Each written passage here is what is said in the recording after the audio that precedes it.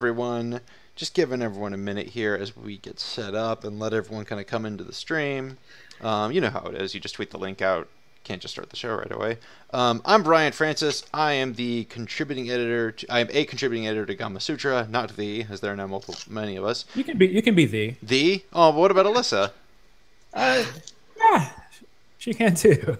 She can be the too. We're all the contributing editor. And I'm joined here today by three wonderful people: Chris, Brett, and Alex. Chris and Alex, can you introduce yourself? Yeah, I will. You know what? I'm going to introduce myself. I'm Chris Graft. I'm editor-in-chief of Gamasutra.com, and there's also Alex. Yeah, I am Alex Waro, also an editor at Gamasutra.com, not the chief. Not the editor. And, I am the chief. And we have a very special guest today. Brett, could you introduce yourself? Sure. Hi, I'm Brett Duville. I was one of the lead programmers of Skyrim. My group was the systems group. We can talk about that a little bit on the stream. Sweet. I've been, as of January, I'll have been in the industry 19 years, so old hand. I got my start at LucasArts, where I did the two Starfighter games, and then Republic Commando. Kicked around for a couple of years and did some consulting, and then went to Bethesda, where I helped ship Fallout 3. I was a lead on Skyrim, and then I was the overall lead programmer for Fallout 4 for a couple of years before I decided I needed a break from Starfighter managing and had to get back to coding. So I've been consulting and doing my own things for the last few years. Nice. Systems Pro. I apologize. We may have credited you as a lead programmer elsewhere. I am a lead programmer. A lead programmer. Hey, I was the lead systems programmer. Yeah. Gotcha. Cool. Well, we're here today because Skyrim Special Edition is out. It came out today. It's here today. So it's now available on Xbox One, PS4, and if you have it on PC, you can now play it. Play this fancy high-res version on your PC. We're just going to take it for a spin and kind of talk with Brett about what it was like to work on the game. And just to catch anyone who's watching, we're still very early in the game, sadly, because we got our copy yesterday. I was only able to get past the tutorial zone, so we're just going to kind of wander and see what happens. Because that's one of my favorite things about Skyrim, is that it's a very good game for just wandering and then just getting thrown into trouble, kind of as though you were just a random adventurer crossing the roads. Quick shout out to It's Matt in the chat, who says, "Hi, Brett." Oh, hey, that must be Matt Crone. Sweet. He was also in the systems group. Sweet. Hopefully, for me, the audio programmer. Nice. Hi, Matt. Nice. Good to see you. Matt, feel free to throw it in the comments in the chat if you have any questions or stories too. I'll gladly bring it up. We're always here to talk. What did being in the systems group entail? So the systems group it doesn't mean systems in the sort of gameplay sense. It means systems in terms of like platforms. So a lot of low-level stuff, things like memory management, physics, some of the art pipeline, lots of things along those lines, audio. So basically, we provided services mostly to other programmers. The scripting system was in the systems group. Pathing was in the systems group. A lot of programmers work directly with designers or with artists or with animators. The animation system was in the systems group. Sorry. There we go. I like it. There's some of the fine new animation that was in Skyrim. But so for us, rather than working directly with sort of non-technical people, we mostly work with things that serve other programmers. Systems that they use to manage resources, or like I said, memory or something like that. Always a thing with Skyrim, because third game of the generation, bigger and bigger and better, and still fitting on the same 512 meg systems that Oblivion had run on. So. Yeah. Wow. Right, so that's a good point. Like, I know it's been a few years now, but what stands out in your memory most about working on this project? What was the easy question is what was the biggest challenge, but what was trickiest about putting Skyrim together? Towards the end, always it's things like memory and performance, right? I mean, that's just something that always happens, especially with games of this kind of scale, and for lack of a better word, dynamism. I mean, they're very dynamic games. You've got complete lighting for day-night cycles, and then things that spawn in, and things that spawn in differently at different levels. So there's a lot of just kind of cramming it all in and making it all work. We actually, I think the thing that's most memorable is how much we changed from Fallout 3 for this game. I mean, we the graphics group rewrote the rendering. We replaced the animation system. My phone. Hold on. No worries. While he's off getting his phone, I'm just going to point out, Alex, I fulfilled your wish. It's a spooky Friday, and I decided to wander down a dungeon. Thank you. That does my heart well. Yeah. That's what happens when you tell your girlfriend that you're streaming, and she calls you when you're streaming. Nice. Just wanted to congratulate you. Yeah, I guess so. Just to let you know. In any case, so we replaced a lot of stuff. We replaced the animation system and the scripting system in particular in the systems group, and thought about animation a little bit differently. So, some of the things that stand out to me are, those kind of early days of tackling those issues, designing a new scripting system that would be able to make advantage of a multi-threaded processors, versus an animation system that would integrate better with the physics, and I mean just tons of stuff that we did early on. Yeah. So I think first of all, we should be super clear. Like, were you involved at all with Special Edition? No, not at all. Yeah, I've been gone for 3 years. We did try to forward port Skyrim a little bit to the new consoles while I was there, but it's really just as a test to see what the new hardware could do. You've got a whole running game. Why not try to at least make it render and run, just to see what kind of performance gains you get and things like that. But it wasn't really a product at that point. Yeah. It was just a test bed.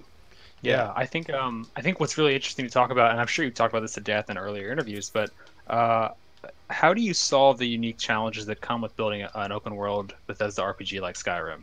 Like, you talk about scripting and stuff, but there's a Radiant AI system, and it seems like so many pieces in the air that could go wrong at once that I imagine that must have taken up a significant amount of your efforts.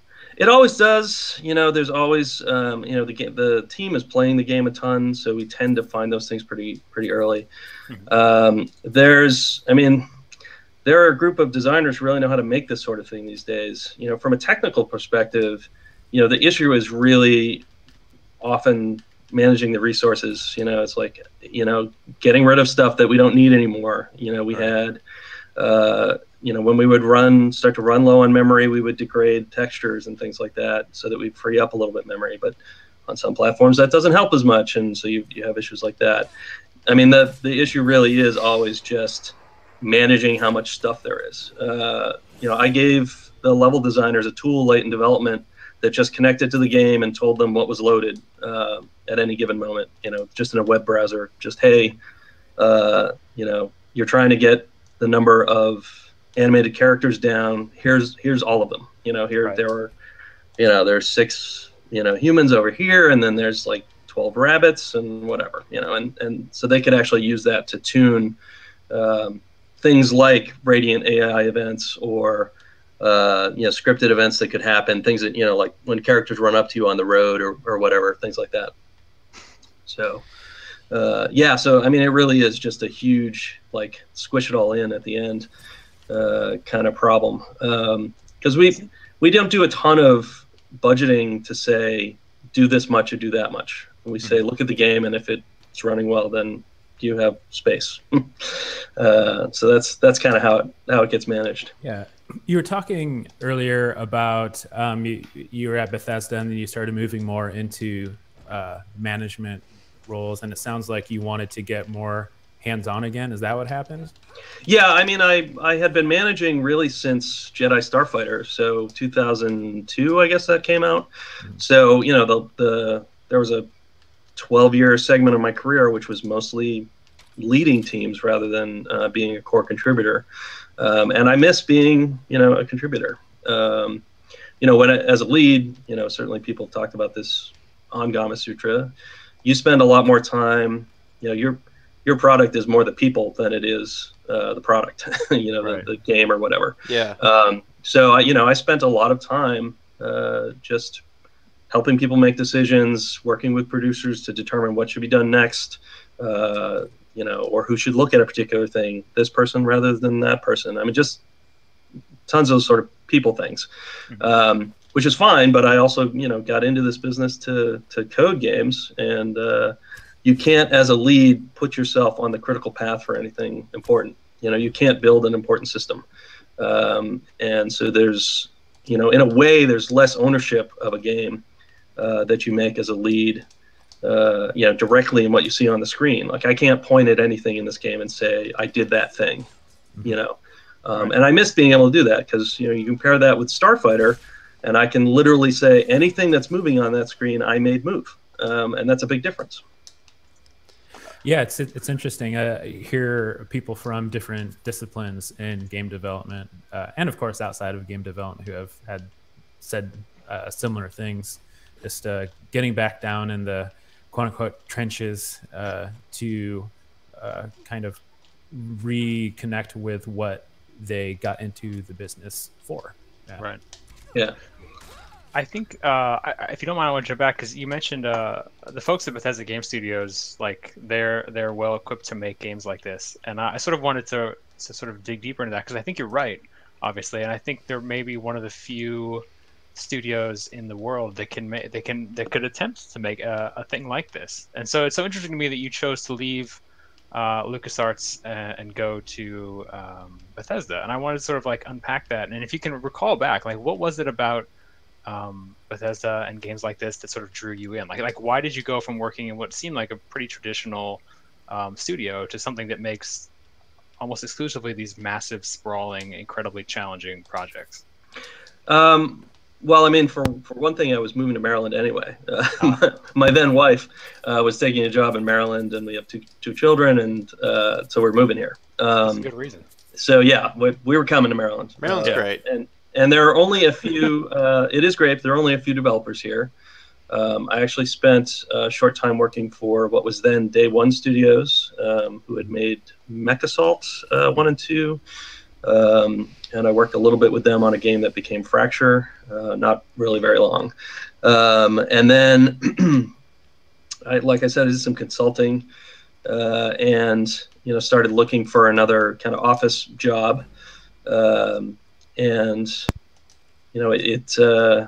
It made a lot of sense to go to Bethesda, which was nearby. Of course, I knew of their games. I was looking forward to Fallout 3 at the time. I was really curious about how that was going to turn out. I had actually interviewed with them when I originally came out here, and had an offer, but thought the other one was a better fit for me at the time. But as time went on, I think I actually had a friend who was working there, who was from LucasArts as well, but had moved back east for family reasons as well. His parents are in the area, and his wife and he were thinking about having kids, and so he was working at Bethesda. He kind of called me up after GDC one year and said, "Hey, it was good to see you at GDC, but why don't you come in and see me at the office, and we can talk about getting you in here." So they kind of recruited me in. But yeah. So yeah, I mean, yeah, it was a kind of a traditional job, but it wasn't.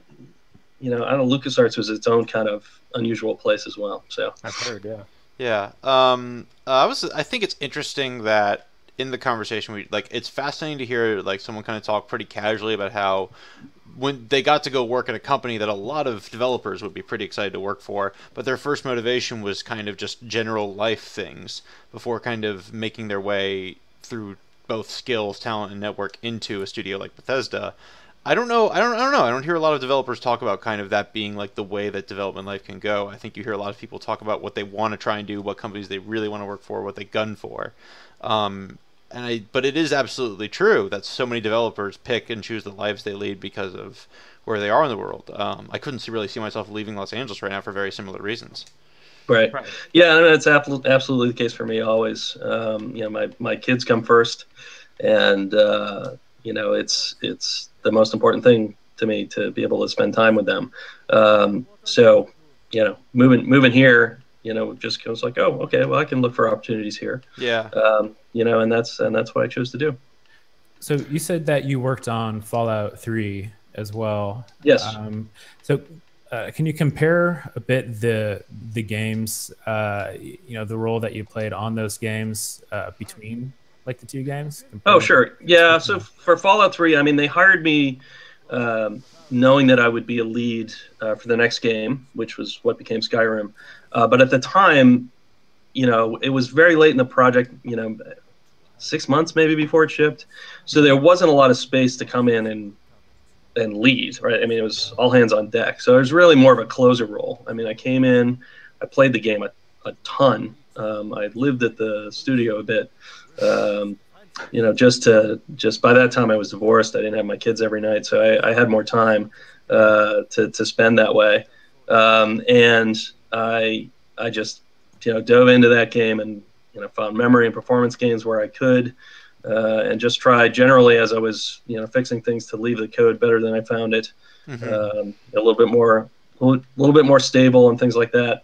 Because one of the things that happens, especially when you join a team from outside, that's been working together a while, is that you need to earn a certain degree of respect, right? I mean, you can't just come into a team and be the top dog with nobody knowing what you can do.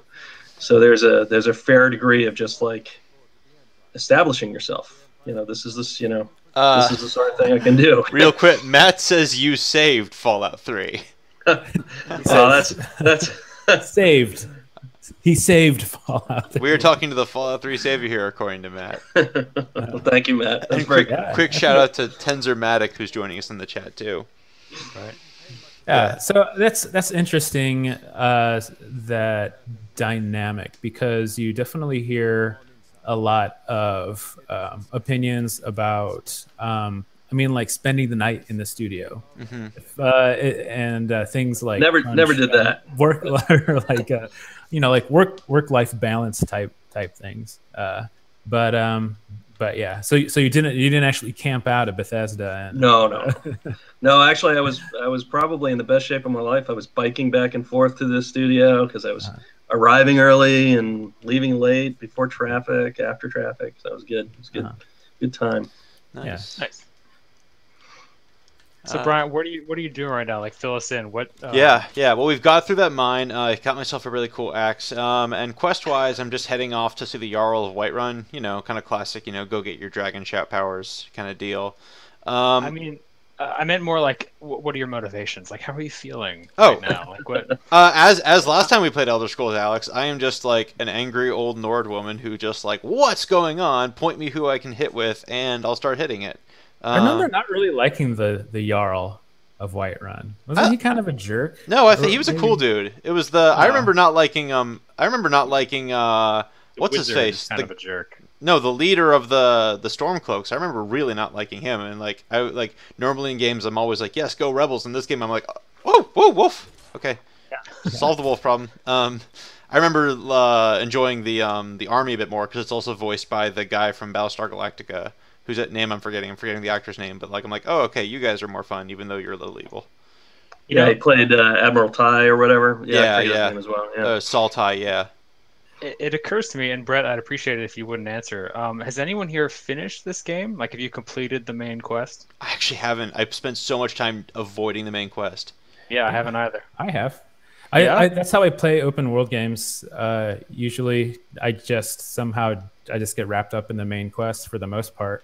I really like. I was talking to you guys before the stream. Even though I do follow the main quest usually, and try to get that done first. Bethesda's world design has and also like AI design and quest design. Speaking of which, beautiful landscape right here. Has a way. Yeah, it's nice. So beautiful. I'm going to share it. There we go. You'll be walking around, and a quest will very much organically come up. For example, in Oblivion, I remember walking around in the middle of a forest, and all of a sudden, if I remember correctly, someone just comes running up to me, and just exasperated, talking about a ghost in their basement. So it just becomes like, oh yeah, well, yeah, sure, I'll help you with a ghost in your basement. I'm just walking around in the woods. And then you end up going on like a quest that lasts 45 minutes or something that you didn't even expect or plan on taking part of. It's same with in Skyrim. I was kind of felt like I was done with the game 70 some hours in. Just gonna, I'm just gonna retire. I'm gonna be a blacksmith. I'm just gonna go to town and I'm gonna retire. And then all of a sudden there's just like this little battle in the town between cultists, I think. And then you end up going on the subject. It's like, well, I gotta, gotta get out, pull out of retirement early. Kind of like the reluctant cop. Clocking back in. Yeah, the reluctant cop he's back on the beat or something. Yeah. Tensormatic. Sorry, I want to throw in Tensormatic's comment from the chat. Yeah, sure. Says that they enjoyed the Black Hand and Thieves Guild quest lines way more than the main quest, which they also never finished. And they say like those two quest lines had a nice lower fantasy feel that fits with like Skyrim's quote high level of agency. Yeah, sure. So sort of tying into that and what Chris was talking about how even though he is apparently the only person among us who didn't work on the game but somehow still finished the main quest, he really appreciates the sort of open nature of the game and how it can like dynamically create player stories. So I wanted to sort of like talk to you, Brett, a bit about that, because when this game first came out, I think it was 5 years ago, open worlds and sort of open dynamic games were less common than they are now. And I think part of the reason that kind of design philosophy is more common is because of the success of Skyrim. So like, as you've gone between different projects, what's it like to work on a game like this? And like, do you enjoy working on sort of open games where there is no clear, or where it's unlikely people will finish it more? Or do you appreciate more like guided, scripted, straightforward experiences? To work on? Yeah, to make. I've never really given that much thought. I'm a person who really enjoys story in games, and I think something about open world, of course, lends itself to stories that have a little less punch, just because you don't know what the player's going to do it in whatever order and etc. They might spend an hour and a half picking flowers and and mixing potions, and then it's like, oh, and now we've got to get back into this kind of main storyline. So as a player, I typically actually don't play tons of open world games. Or if I do, I tend to play them kind of more straight ahead, like Chris was describing. Working on them, I think I really enjoy the challenge, the technical challenge of building an open world, because of all those sort of dynamic elements I mentioned earlier. This was the most challenging game I've worked on by far. Because everything is running all the time. The AI is running all the time for agents kind of all around the world. It's sort of different levels of granularity, but it's always running, and pathing, you have, characters who path from, major city to major city, or, just from wherever to, just wherever to wherever. Designers can literally do anything here. Right. And that brings with it a huge degree of challenge. And I really enjoy that challenge. So, there's something comforting in making something that's a little bit more straightforward and straight ahead. Something that's level based, for example. It's a lot easier to budget and say, well, you have this much for models and this much for textures, and you can have this many enemies on screen at a time. And something like Starfighter, we knew exactly what we could afford, and we sometimes put in a little more than that. But in general, if they put in more, then it's going to run a little slower, and that. Here it's, there's no one thread you can pull on and say, this is how you make this thing faster or whatever. It's, it's a huge quilt of stuff. Yeah, it reminds me of, weirdly, we have these old articles we occasionally do that focus around like dirty tricks that game developers use to get their games working, and like it's not always, one of them. Yeah, right. Of course you have. Jeez, I'm sorry. Yeah. So that was a while ago. I apologize. That's okay. So in the years since this game has come out in Fallout 4, like every once in a while, Reddit will light up and go, oh wow, well the trains in Fallout are actually like like people with trains for heads, or in here, I think there's some new furniture made by sinking established models into the floor a little bit. So I'd be curious to know from your angle as a lead programmer who sort of had a view into all the different systems. Like, do you remember any striking like little tricks you guys use to eke out a little bit better performance, or to hide something in here in a more effective way? Like what stands out to you as the thing you got away with on working on this? Wow. Yeah, let me think about that. Things we got away with. Yeah. I mean, that the sorts of things that we got away with, are highly specific nerdy stuff, like compressing animations and sticking them in VRAM and things like that on the PS3. I mean, it's more like, I didn't know you could do that. Wow, that's crazy.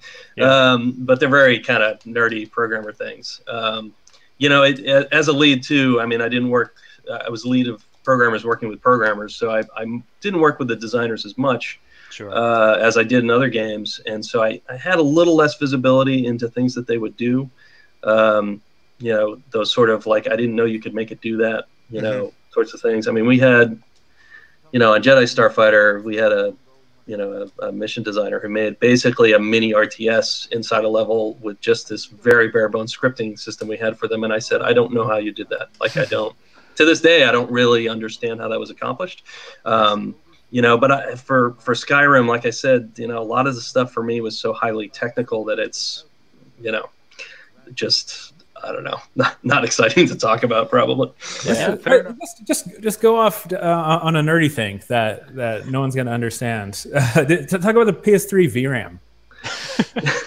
Yeah, so I mean, the PS3, right, is a split memory model. There's 256 megabytes. It's accessible to the main processor directly addressable memory, and then there's 256 meg that's there for the video card, which is different from the unified memory of the Xbox 360. So a lot of headaches had to do with that, because things like reducing texture, dropping textures down, like we could do on the Xbox and get some memory back, didn't really help us on the PS3. So those were the sorts of things where we had to find creative ways, and sticking animations that weren't being used but had to be loaded because they could come up at any time. Perfect example is a lot of those kill animations that you see, especially the ones with the dragons where you do these kind of climb up along the thing and jab it in the back of the head with a sword. That stuff just doesn't fit in memory all the time, doesn't need to be in memory all the time. But it needs to be available fairly quickly. You can't go out to the Blu-ray and get it. So, so those were the sorts of things that we would compress down and put in VRAM. We actually made this game so big through the DLC that we ended up having to do that even on the Xbox just to compress it in place, and some of those larger animations just stayed compressed all the time. Actually, one thing I guess about the game that is kind of more designer and art stuff is, even in the original version of the game, everything is built out entirely. Even things that you couldn't necessarily get to, tops of buildings and castles and all that stuff. So you're saying that I could go to the top of that castle over there? You could fly over it, and it would be there. There would be stuff. There would be physically physics bits, and the roof would be there, and so when it came time to do the dragon riding DLC, and I forget which one that was, we didn't have to do any extra work to the areas because that was all built. It was all there. So that is one of those things where you're like, oh man, that's a lot of work for stuff that you wouldn't think anybody would ever see, but that they actually did. In some cases, buildings are dropped down lower into the ground, and you see just roofs and stuff, and they look sort of like A-frames instead of regular buildings. So they do that stuff too.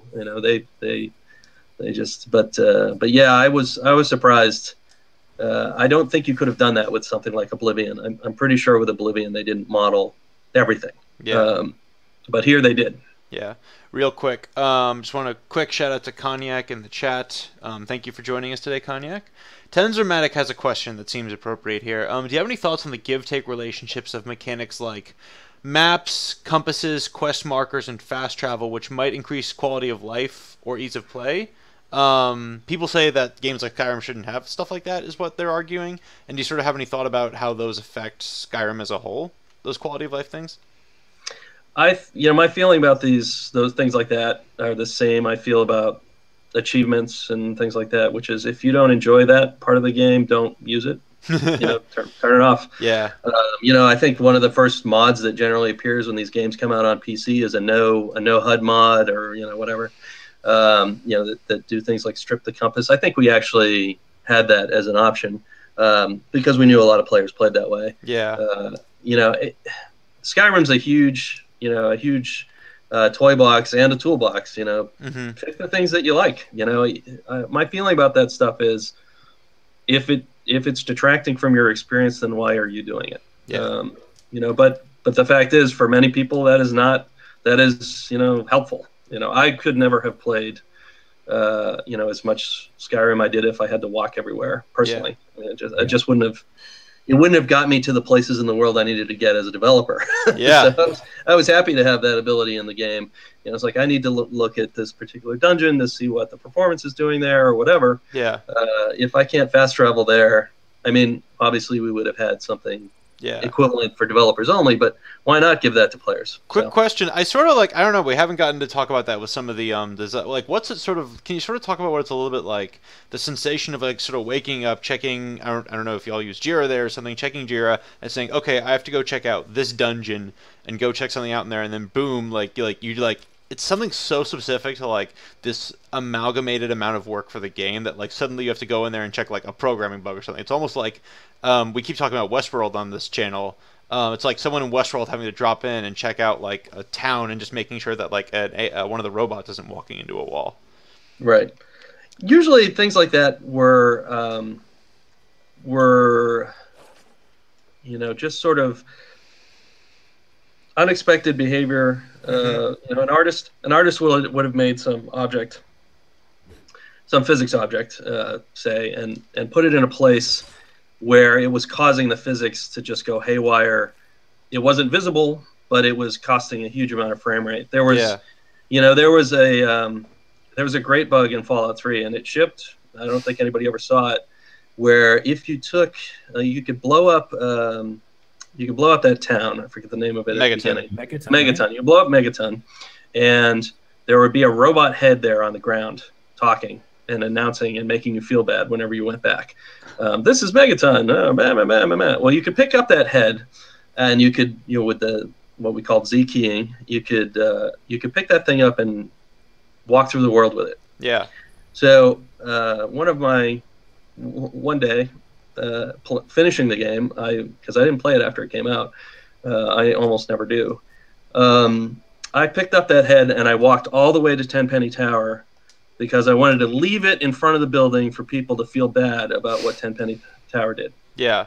So I dragged it all the way there, and just the performance it was terrible. And it had something to do with the body it was connected to being left behind, and then there was the head. So the amount of physics objects that this head was interacting with became enormous. And those are the sorts of things that you just can't predict. It's it's some weird use of the system that you didn't expect. And so somebody does some weird thing. This is why when these games, come out and 10 million people are playing them, that we see stuff performance-wise or whatever that we've never seen before, because it's just, nobody thought to do that. I love hearing stuff like that because, as someone who works on Gamasutra, even me, this makes me appreciate just how much, that any video game could ever be made, ever. They hate to be made, as Sean Vanman likes to say. They hate to be made. Real quick, I just do want to say, this. I don't know if this is a big change from the original game, but this weather system we walked into, this snowstorm as we walked here, took my breath away as I walked up. There was definitely weather. It may have been punched up a bit. I think it was punched up a little bit, because I remember walking through snowstorms before and not just having the sensation of whoa, I feel a little cold oddly walking into them. That was really cool. Speaking of cold, you have some gloves. Can you tell us about those programming gloves you're wearing? Yeah, I put them back on. They're actually just bicycle gloves. They have padded hands. Mhm. My gloves dream of sushi. They're Jiro gloves. Yeah. But I wear them because my hands get cold, but I need my fingers free when I'm coding. Yeah. But like So I know a guy who works also in like physical, like it's a little bit more workshopy stuff, but he also does it. But like I don't think a lot of people talk about how programmers have quality of life stuff at their work test they have to keep in mind of. I don't think, but like that's so important. Like for that guy, he can't work without those gloves, and I think it goes for some programmers too that they still have to keep an eye out for their physical health like that. yeah, for me it was I think the first person at Bethesda who stood at their desk. Mm-hmm. You know, around 2009 or 2010, there were all these reports coming out about how sitting is killing you. Yeah, and, I started standing at my desk also for like a month. Yep. And so I started standing at my desk. I moved the chair away. I had it there for meetings or whatever. But I started standing, and people would walk by, and they'd kind of stop and look in and be like, "What are you doing, Brett? What are you doing, man?" And I credit that with not gaining 50 pounds over the course of Skyrim, because we have a kitchen. Bethesda has a kitchen in the building, so there was always something available. Mm-hmm. You're sitting down now. We're all sitting down now. I am sitting now. No, Alex is standing, aren't you? I'm not. Yeah. Why don't I just take you guys on a tour? Oh yeah. In the tiny box within a box on our. What in the world here. is your setup? Wow, you look very relaxed. Good. Yeah.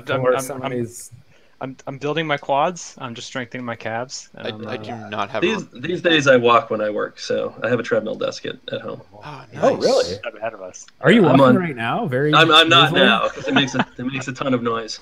That's why I'm on a laptop in the living room instead. Matt calls you a standing desk pioneer, by the way. Right now. So. Yeah, I think I was the first, and so a few others quickly followed. Jeff Brown, who was the lead level designer on Skyrim, he ended up standing. There were a few artists who did as well.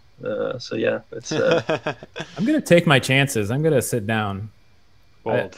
It's been about 5 years since those articles started coming out. So. Well, I'll tell you. So 5 weeks ago, I had a bad cold, and I just couldn't walk and work. I had to sit, and I sat for almost a month. This cold would just not go away, and then I ended up with lower leg pain, and I started thinking, holy crap, I put that out on Twitter.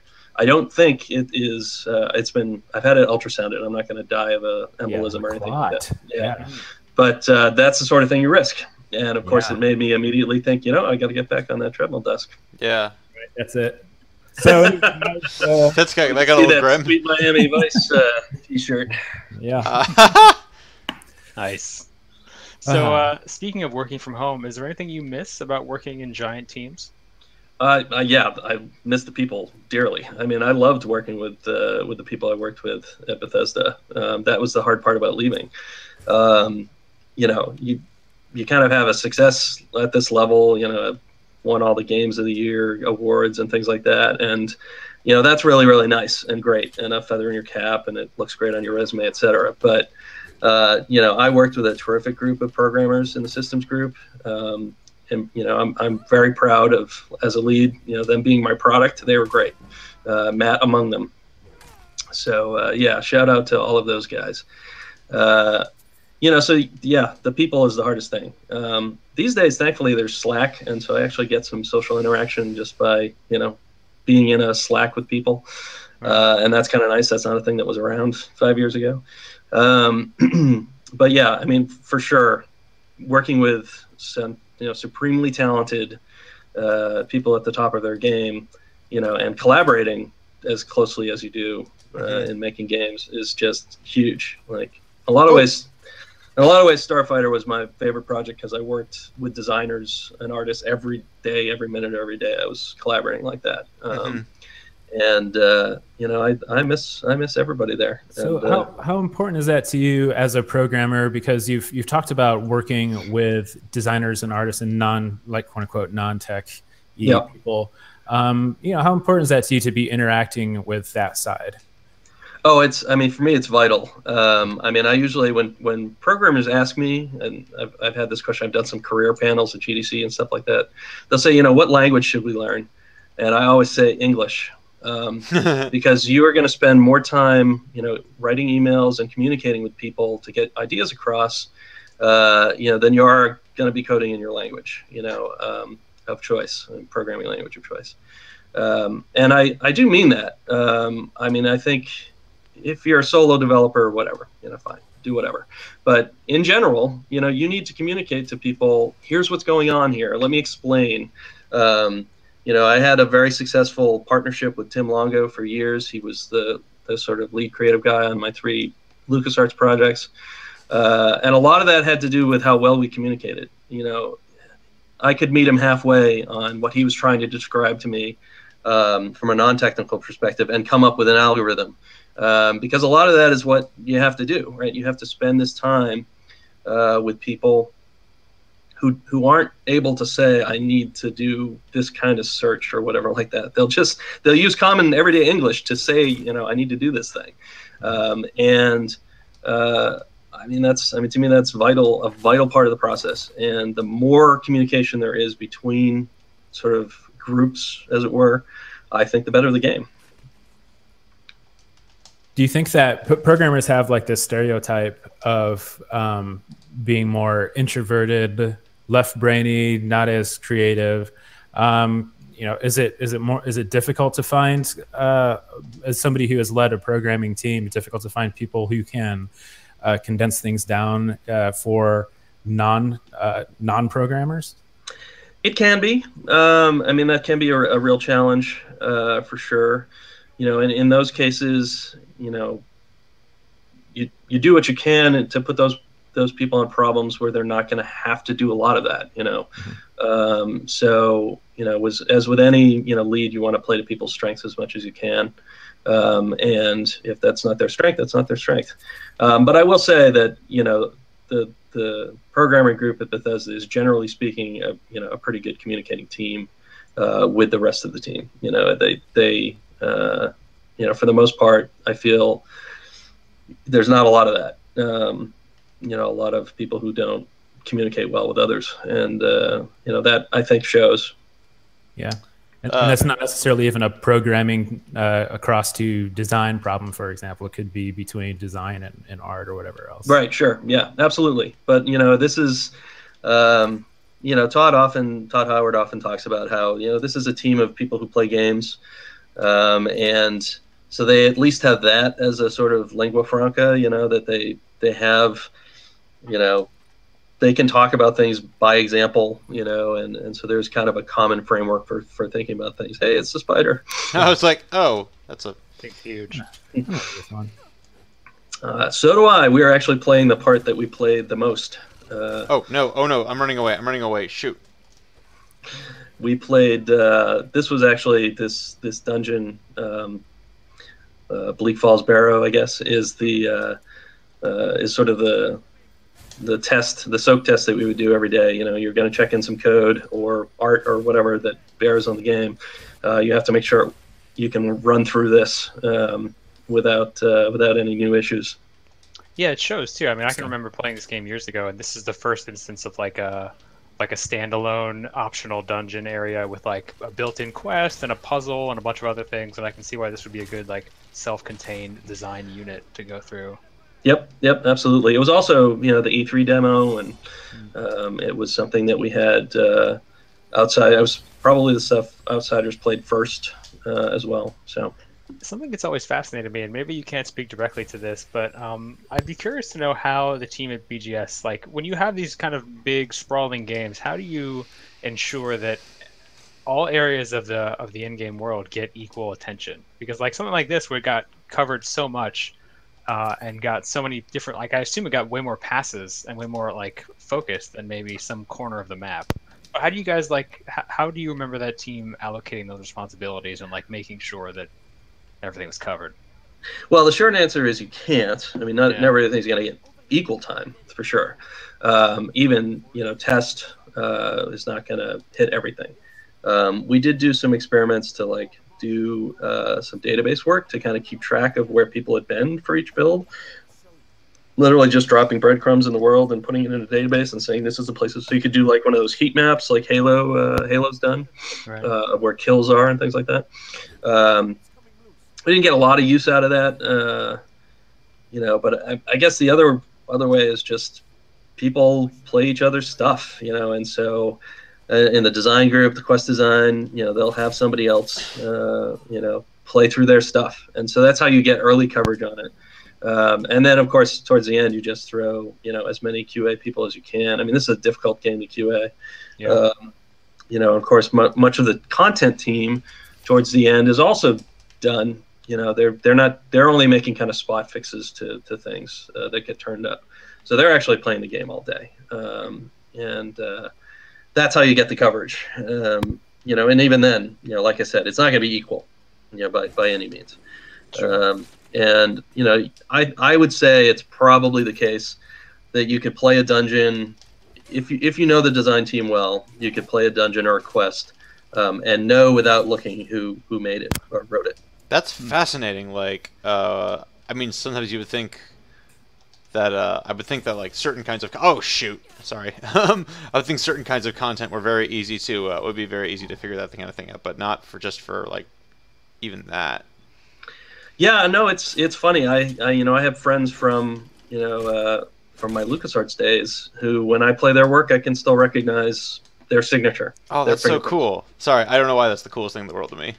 Yeah, I mean, it's just it's what people their particular interests are, where they like to spend their attention, what's interesting to them, or where their strengths are. So I can always tell. Reed Knight is a guy who's coming to mind because he did some work on Republic Commando, and I know his levels on Republic Commando without looking. I could tell you which ones are his. Troy Mashburn, another guy I worked with at LucasArts, like for all 3 games, and even a canceled game that I worked on there.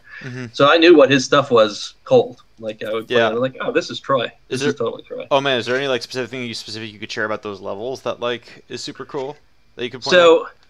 One of the things that here it would be hard for me to do it for Skyrim. Yeah. I would say that Reed is more kind of cerebral with his pacing. He really thinks about the story of how this space works, whereas Troy tends to funnel you into grinders, and just put you into a place where there's just, okay, this is going to be a spot where there's going to be a cool battle moment. Yeah. And you won't see that in Reed's, and likewise you won't see Reed's sort of approaches in Troy's. So it's stuff like that. You get to know people well, and and you feel that stuff. You had mentioned earlier that you pretty much never play your games after they launch, except for apparently bringing a robot head to 10. That was before it shipped, actually. Yeah. Oh, okay, all right. Yeah. Very why do you do that? Are you just kind of done looking at it, or? Yeah, it's actually, I mean, the Fallout 4 came out recently, of course, and well, a year ago or whatever now. But and I started playing it, and basically the beginning of the game is stuff that I had at that point played hundreds of times already. Even having left it before it was finished, right. And so it was really nice to see it and kind of look at it and say, oh, hey, it's cool. And same with Bleak Falls Barrow and the sort of all that stuff. I've seen that a million times. And so part of it is just over familiarity. And in Fallout 4 in particular, it was like, oh, okay, well, I've seen this 1,000 times, and I remember all the warts all the way through. I can't appreciate it as a game experience anymore. I can only appreciate it as the next dot on a line. It's like, so for me, what I often see when I see games that I've played is this is the point at which we abandon this work. It wasn't complete. It's never complete. Obviously, I mean, 5 years later, and they're putting out a new version of Skyrim. It's never finished. You just are done with it and you move on. Yeah. So you can do other stuff.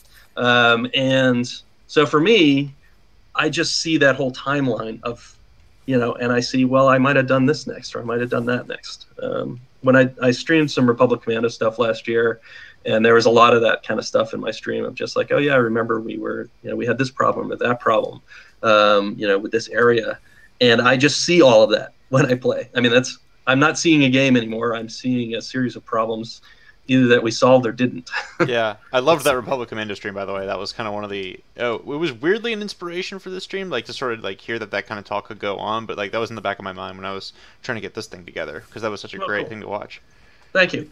It's interesting hearing somebody who was on a big, like, quote unquote AAA, you know, I'm not using those as scare quotes. I just don't know about the terminology of AAA anymore.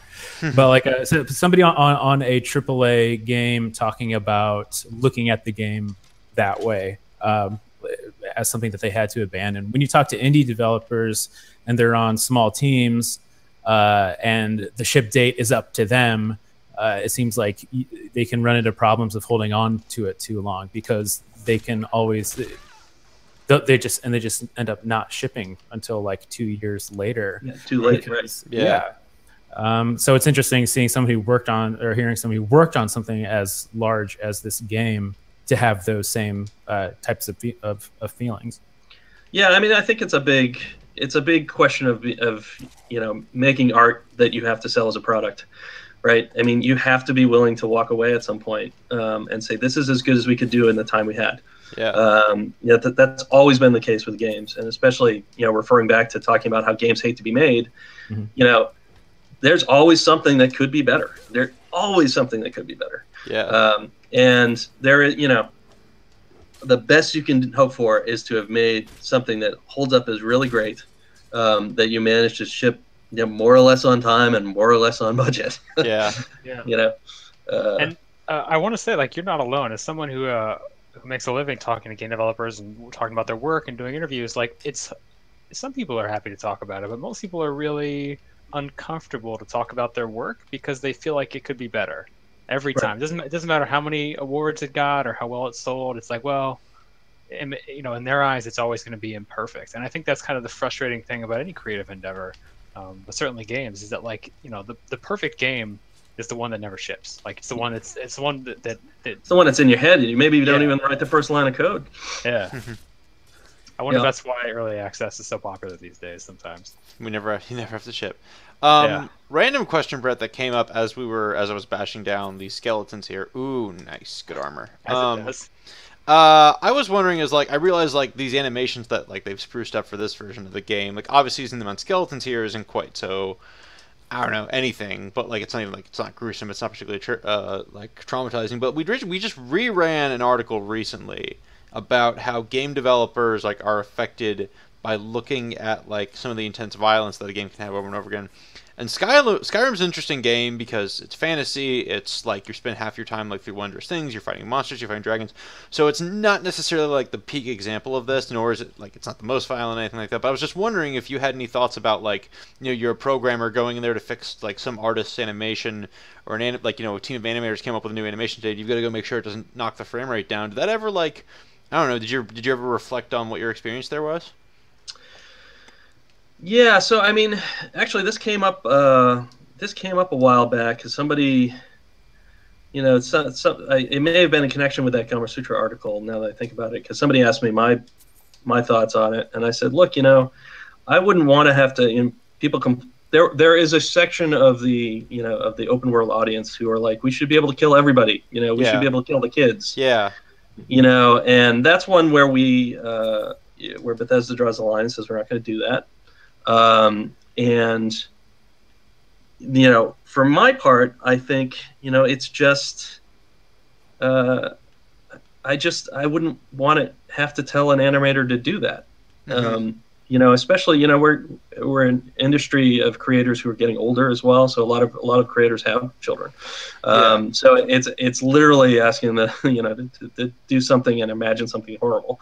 You know, and not just imagine it, but imagine it for the sake of, like, glee and fun, almost. Exactly. Right. Yeah, absolutely.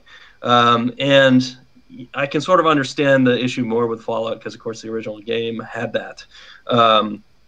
But it was a lot different when it was, you know, 2D isometric sprites. You know, it's just a lot different. You know, I think it's going to be a real issue for VR. You know, where there's kind of that level of immersion in the experience and the sort of you are there-ness. You know, the sense of being in the place. that I think is going to make that even more troubling to a degree. Yeah, Chris, you've opined about that too, haven't you? Sort of. I have. So I was playing the Batman VR game, and it is like the most high fidelity VR game that I've actually played. And I have a Vive, so everything is super high detailed. And so my wife was playing it, and she got to a part where one of the characters, like, you are replaying, like twisting your wrist like this, and you're replaying a reconstruction of a crime that happened that involved somebody getting their neck snapped, their like arm broken backwards. I mean, you can imagine, like, in one of the Batman games, like how much brutality, like punching and bone breaking happens. But this is like right here. Exactly. And she was having a good time being Batman and throwing batarangs until you have to keep on like. Yeah, that clip you showed me, I felt nauseous about that. Like that, watching it, I was like, ugh. And it's Nightwing too. It's why I won't play Grand Theft Auto 5. I don't want to. I'm so viciously opposed to torture that I don't want to do it for fun. Like that seems like a bridge too far. I get it. Like, I mean, it's on 24, that TV show, the Jack Bauer thing. It's in there in season 1 a ton. It was on Firefly. I mean, that stuff appears in other popular entertainment. So I get it. Like, I get where it comes from.